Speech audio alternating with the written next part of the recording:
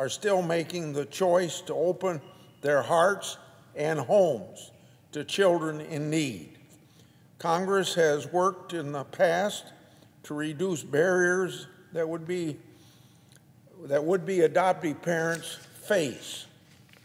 I will continue my efforts to make sure adoption remains an option for children in foster care who can't be reunited with their family, women facing an unexpected pregnancy, and all parents willing and able to provide a safe and loving home for kids in need.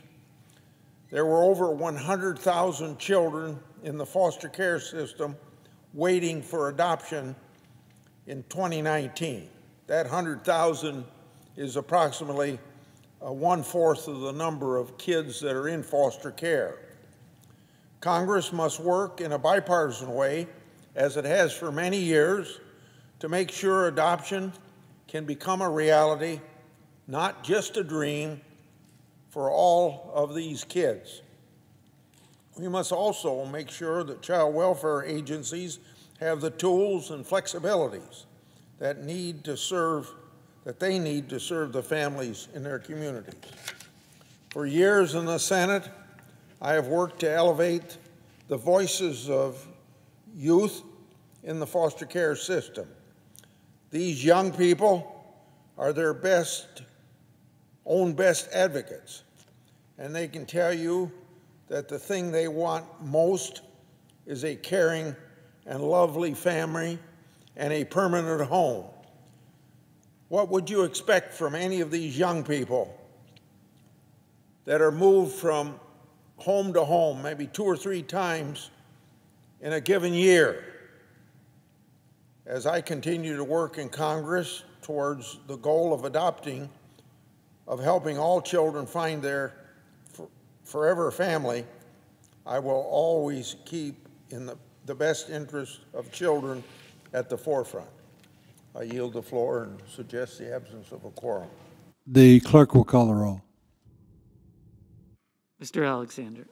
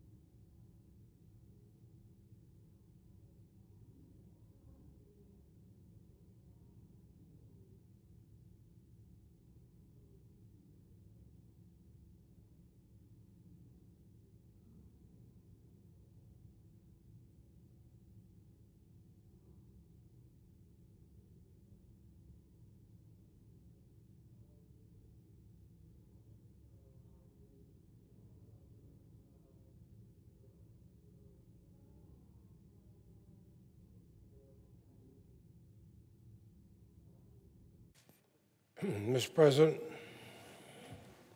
Senator from Vermont is recognized. I thank you, Mr. President. I ask for the quorum call to be dispensed with.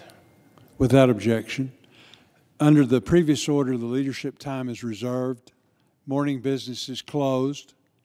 Under the previous order, the Senate will proceed to executive session to resume consideration of the following nomination, which the clerk will report. Nomination, the Judiciary, James Ray Knapp II of Ohio to be United States District Judge for the Northern District of Ohio. Mr. President.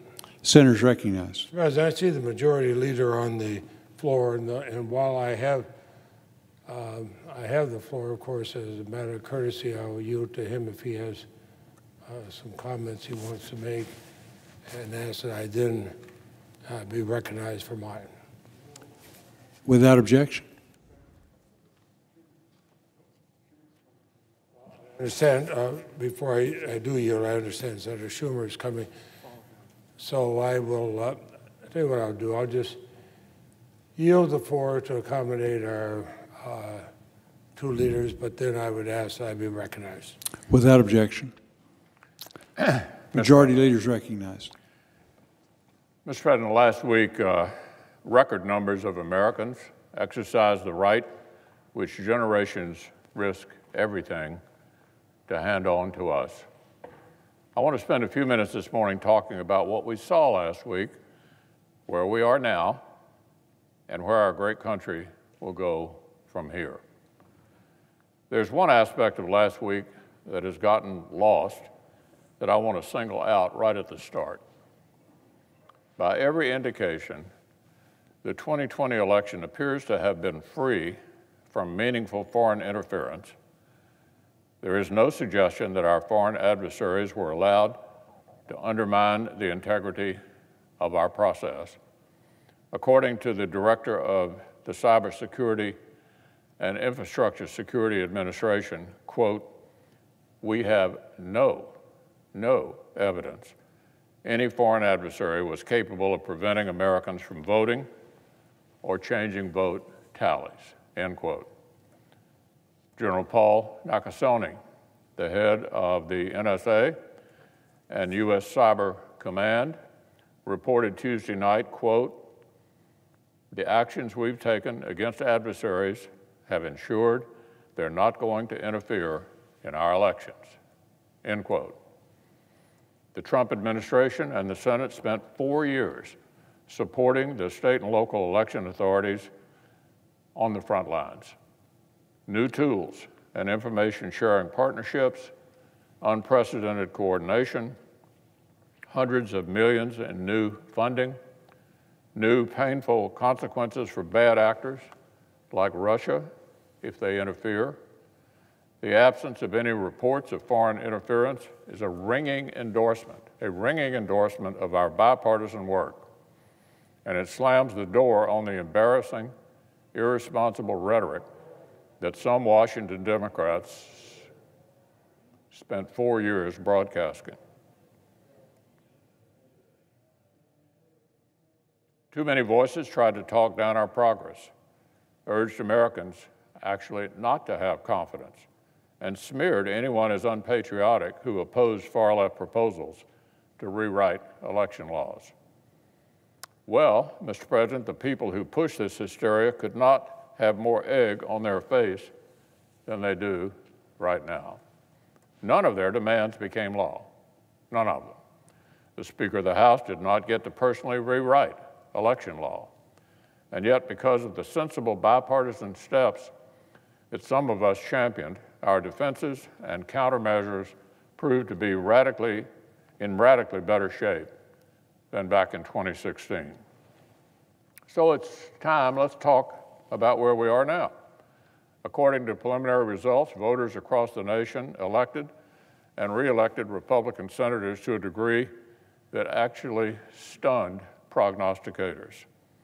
Likewise, the American people seem to have reacted to House Democrats' radicalism and obstruction by shrinking the Speaker's majority and electing more Republicans. And then there's the presidential race. Obviously, no states have yet certified their election results. We have at least 1 or 2 states that are already on track for a recount. And I believe the president may have legal challenges underway in at least 5 states. The core principle here is not complicated. In the United States of America, all legal ballots must be counted. Any illegal ballots must not be counted.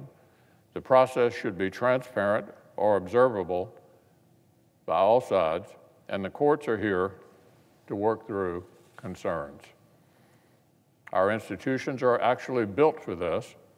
We have the system in place to consider concerns, and President Trump is 100% within his rights to look into allegations of irregularities and weigh his legal options. Let's go back 20 years ago.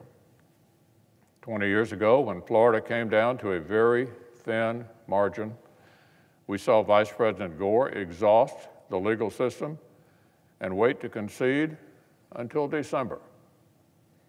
More recently, weeks after the media had called President Bush's reelection in 2004, Democrats baselessly disputed Ohio's electors and delayed the process here in Congress.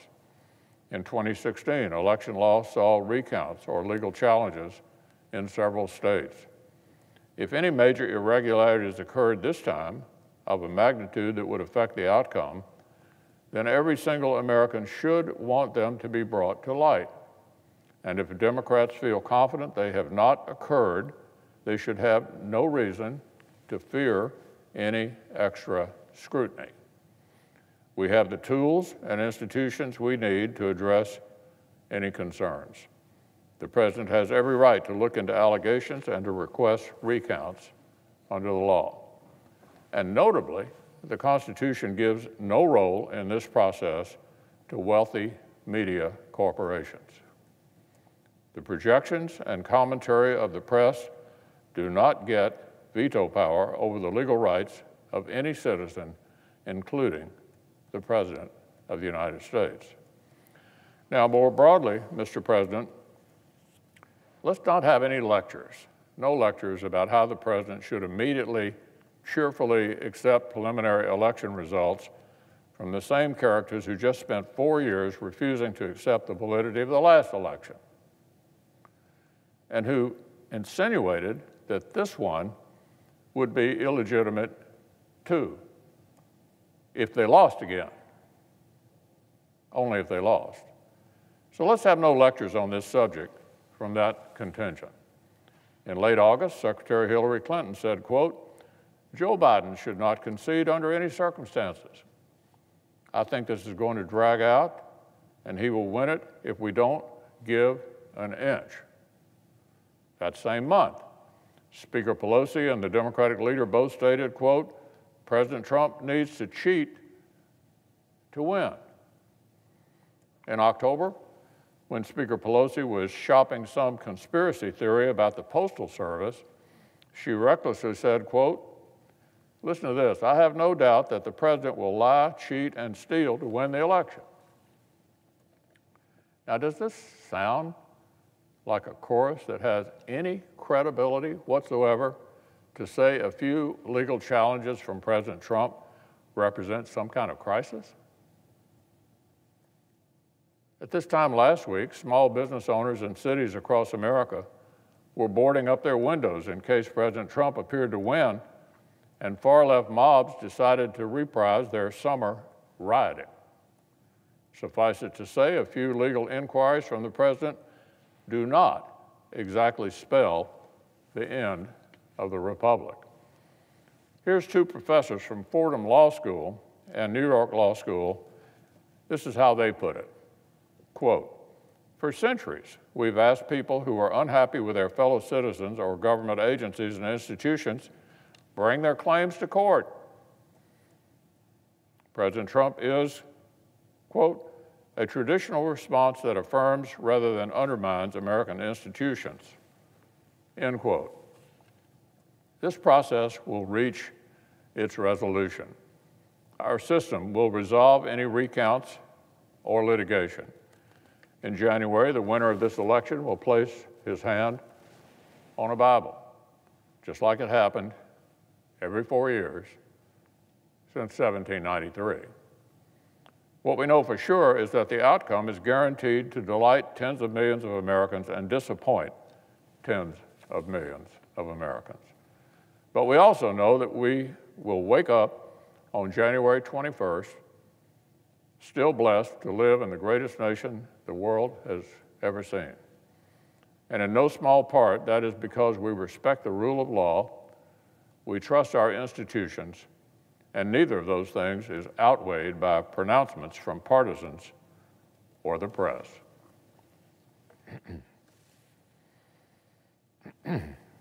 Now, on an entirely different matter, Mr. President,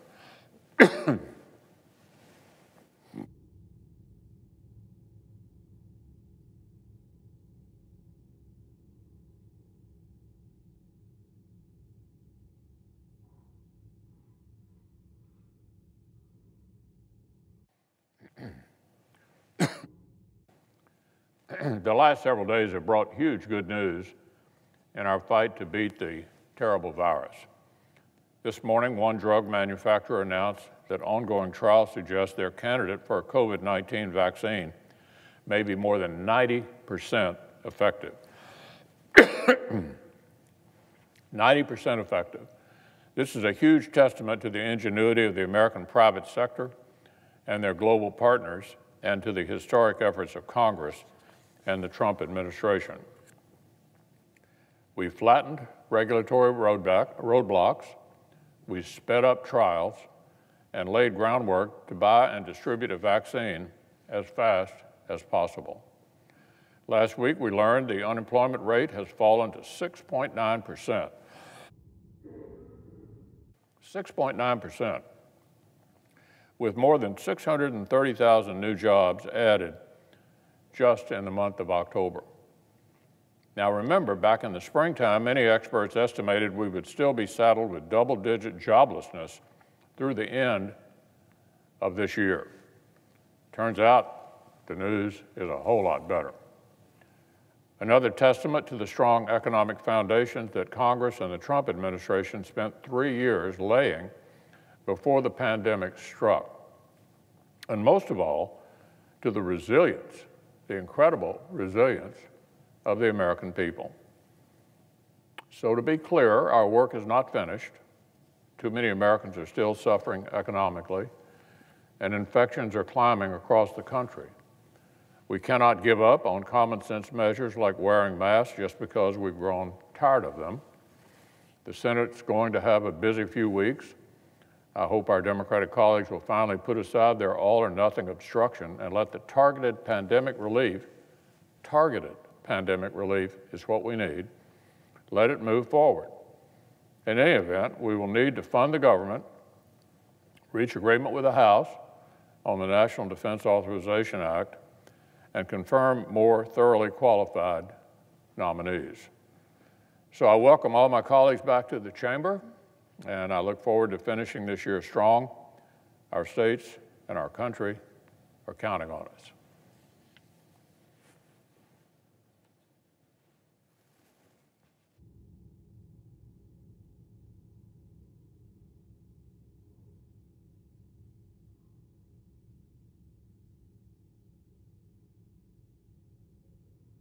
Clerk will call the roll.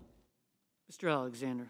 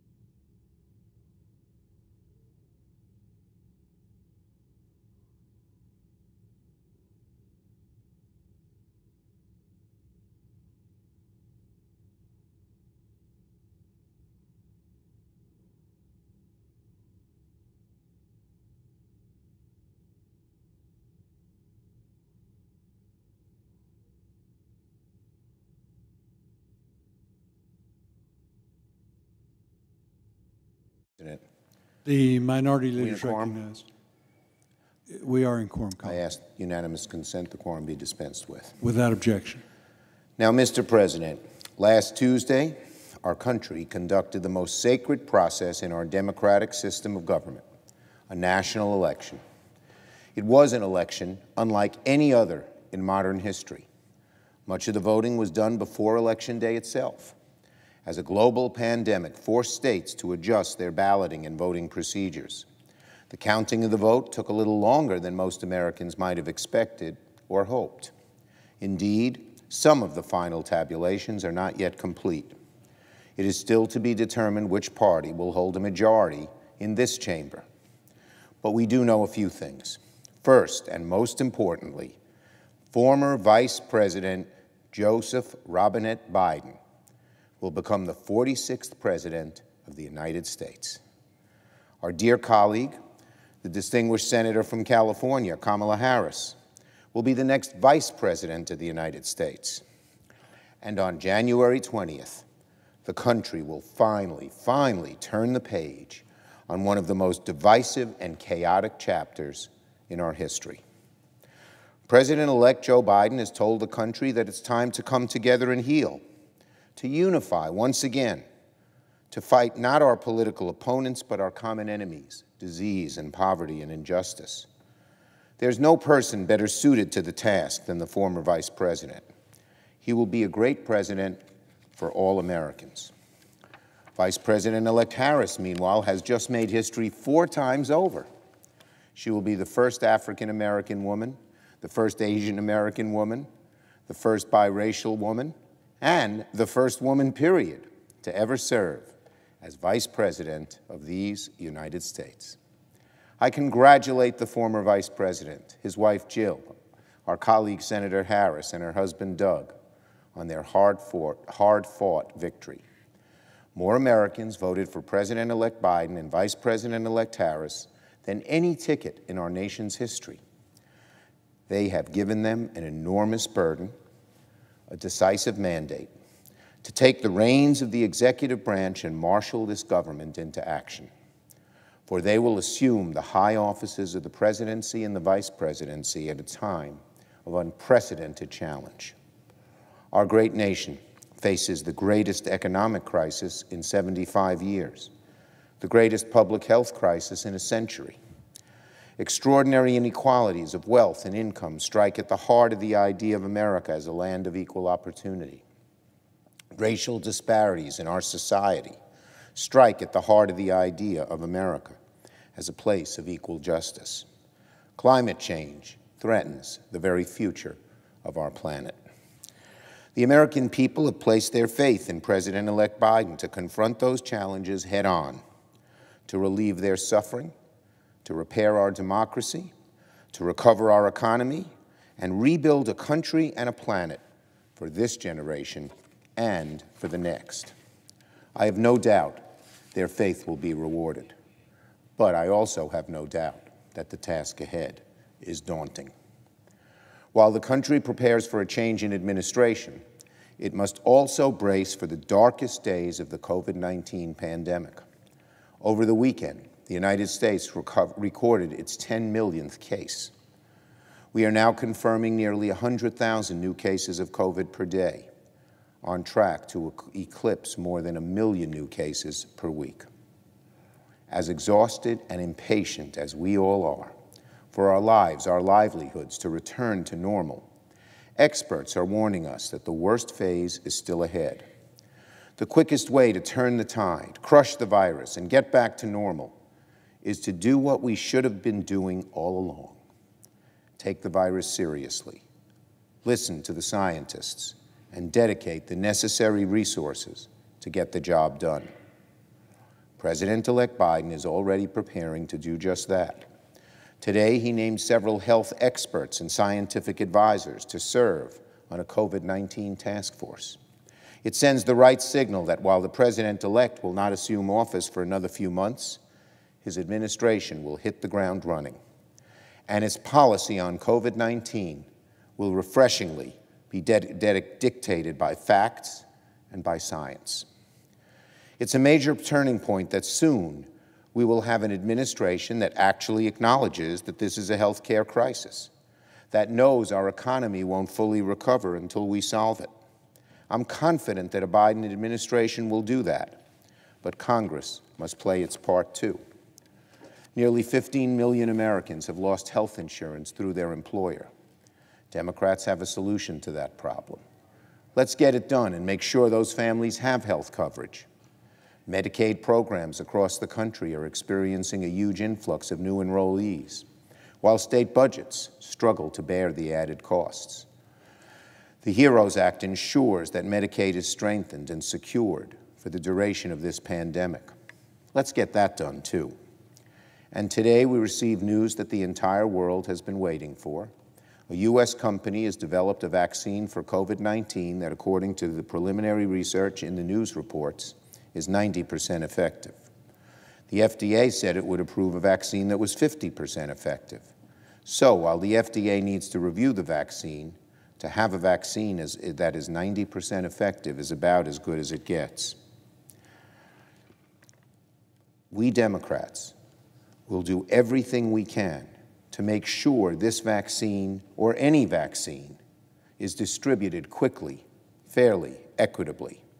And the challenge is now one of scale and one of delivery. Congress should fund a national vaccination program, and the administration, whether it's the Trump administration or the Biden administration, must do everything to reach minority and underserved communities, combat vaccine hesitancy, and ensure that the vaccines are free to everyone. This will be a massive and complex undertaking, unlike anything that our country has seen. And we must all work together, from the President to Congress down to local community health departments, to ensure that it gets done right, and it gets done fairly, and it gets done equitably.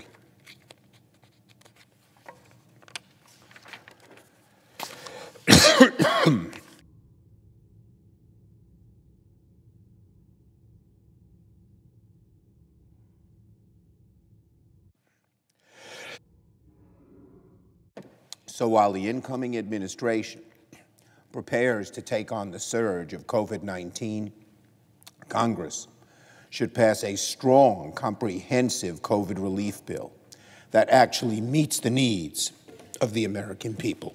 Excuse me.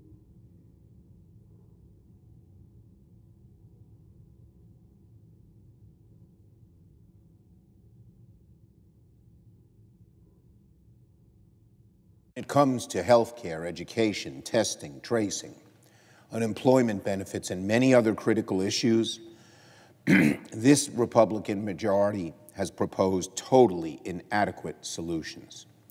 As the disease surges across our country once again, there is no time for inadequate solutions.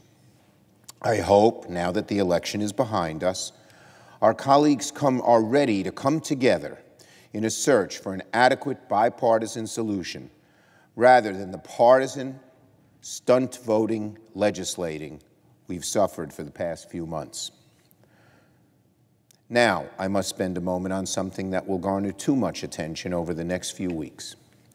Baseless claims by the President and his supporters that there's been widespread voter fraud and that the election was somehow rigged or stolen from President Trump. That kind of rhetoric is extremely dangerous, extremely poisonous to our democracy. As in any campaign, the President has a right to bring legal challenges or request recounts where state law allows. However, there is no legal right to file frivolous claims. Lawsuits must have basis in facts, in evidence. And make no mistake, there has been no evidence of any significant widespread voter fraud. Joe Biden won this election fair and square. The margins of his victory are growing by the day. And former President George W. Bush commendably acknowledged that fact when he congratulated President-elect Biden and Vice President-elect Harris on their victory. Now, Republican leaders in Congress should also do the right thing. Republican leaders must unequivocally condemn the President's rhetoric and work to ensure the peaceful transfer of power on January 20th. I have been heartened to see a few of my Republican colleagues, it's 3, I believe, congratulate the winning ticket. But too many, including the Republican leader, have been silent or sympathetic to the president's fantasies. Even some nonpartisan members of the current administration have refused to move forward with the formal process for an incoming administration. According to the Washington Post, the administrator of the General Services Administration has declined to sign a letter for allowing President-elect Joe Biden's transition team to formally begin its work. It does not matter whether the president is happy about the results of the election. The peaceful transfer of power is a hallmark, the bedrock of our democracy, and it must proceed unimpeded. The GSA administrator should sign the paperwork immediately in order to allow the important work of the presidential transition to proceed. America remains in the middle of a worsening health and economic crisis, and there's no excuse, none, for the outgoing administration to impede the new administration's preparations to deal with these urgent challenges. There is no law or requirement that President Trump concede the election or leave the office of the presidency with grace. But as history prepares to write the final few sentences on the Trump presidency, it will surely note how this president and his Republican allies here in Congress treated our democracy on his way out the door. I yield the floor.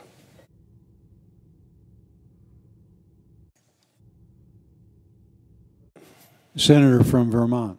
Mr. President, I believe under our original agreement, I'm recognized next. Yes, sir. And I appreciate what the Democratic leader has said. And I was willing to step aside earlier when I had the floor because I understood the 2 leaders were coming to speak, and as a matter of courtesy to them, and I know the Democratic leader at least appreciated that. So let me agree with what he said. You know, I came here, and the President of the United States, who was an unelected president, been an unelected vice president, was Jerry Ford, and then under our change in our law since President Kennedy's death, was able to pick a unelected vice president. I remember Democrats and Republicans alike welcoming him and saying, let's go forward. And I've been here with each president, some re-elected, some not. And in every instance, I see the outgoing president welcoming the incoming president, Republican or Democratic. And they've done it to try to make a smooth transition, not for their own political purposes, but for the good of the United States of America. Everyone has done that. I think of George H.W. Bush welcoming Bill Clinton, who had defeated him. I remember Al Gore, who had more votes than George W. Bush, but after the court had ruled, graciously conceded to George W. Bush. I remember Hillary Clinton with well over 2 million more votes than Donald Trump, but saying, here's what the Electoral College is, and conceding. Now we see Joseph Biden with more votes than anybody has ever gotten in the history of the United States for president.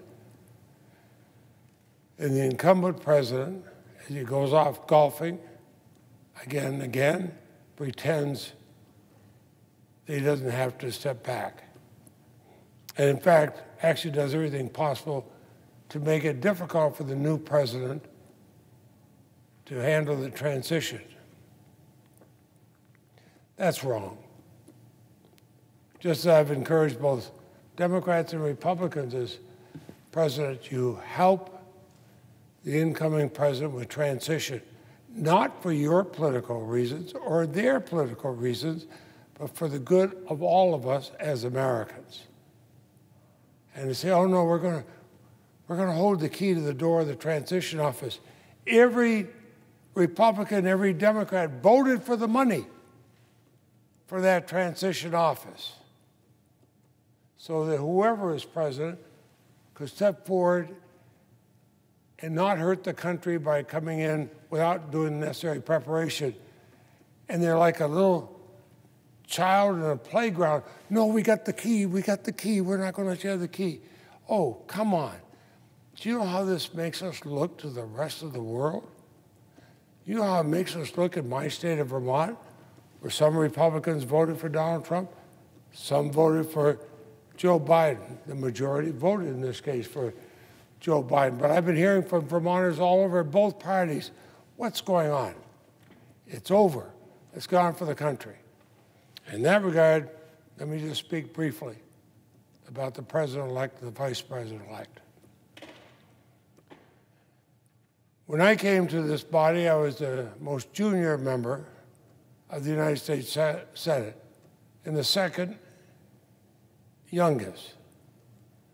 The youngest was a senator from Delaware who had been elected just 2 years before, Joe Biden.